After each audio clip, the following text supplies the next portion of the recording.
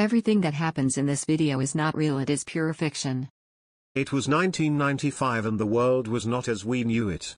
In this alternate reality, there were no climate deals or emissions regulations, and the weather was becoming increasingly unpredictable. Every day it was getting colder and the snowfall was getting heavier. There were no more seasons, just the endless cold and the snow that covered everything. People had panicked. Many had abandoned their homes and sought shelter in warmer areas. The roads had become snow-covered and impassable, and public life came to a standstill. The government was overwhelmed and did not know how to react to the situation. The reporters were there and reported on the snow apocalypse. They spoke to people who had left their homes and tried to fathom the extent of the disaster. The government gave press conferences declaring that they would do anything to help the people. But their efforts often seemed to be in vain as the disaster grew worse.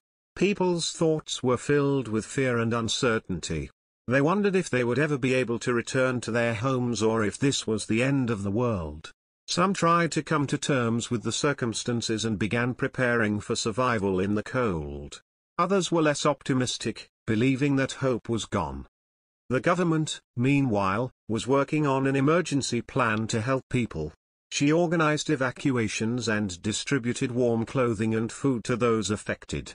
But despite all these efforts, it seemed as if the catastrophe was unstoppable.